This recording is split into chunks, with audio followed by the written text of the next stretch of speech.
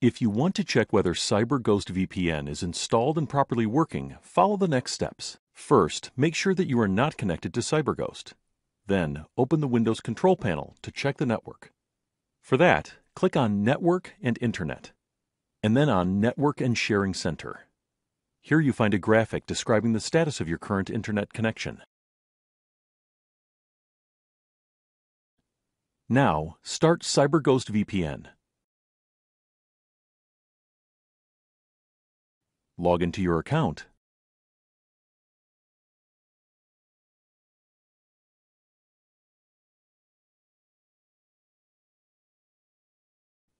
And connect to a server.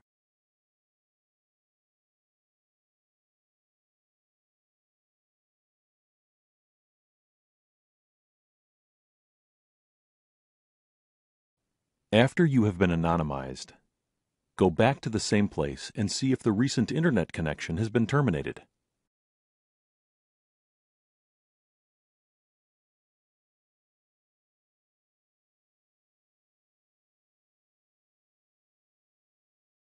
To check if CyberGhost VPN has been properly installed, do the following.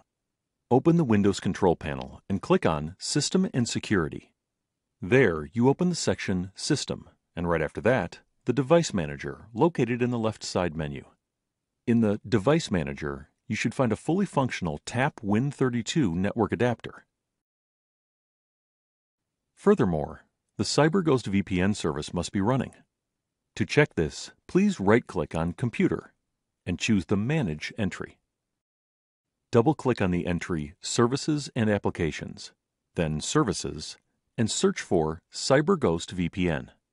Right-click on the CyberGhost VPN entry and open its properties. There, you are able to change the startup type from manual to automatic if necessary.